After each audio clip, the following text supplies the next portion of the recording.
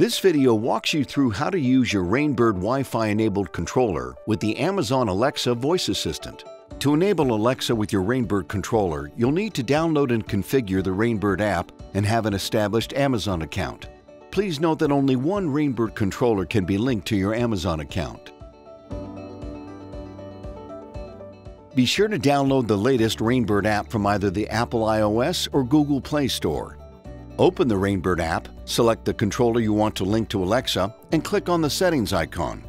Expand the Connected Home section in the Settings menu and enter the controller password. Next, enter the email address associated with your Alexa account and toggle the Amazon Alexa switch. If you later change the custom names of your programs or zones, you'll need to return to the screen and click Sync Names with Alexa to synchronize your new custom names. Click Done. Open the Amazon Alexa app. Select the menu icon, then select Skills. Search for the Rain Bird skill and select Enable. Enter the same Amazon account email you entered in the Rain Bird app, as well as your Rain Bird controller password. Congratulations! Your Rain Bird Wi-Fi controller is now Alexa enabled. Alexa recognizes hundreds of commands. Let's try a few.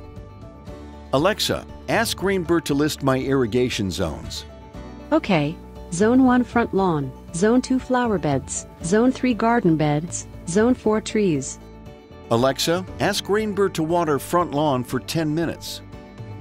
Okay, I start at Zone 1, front lawn for 10 minutes.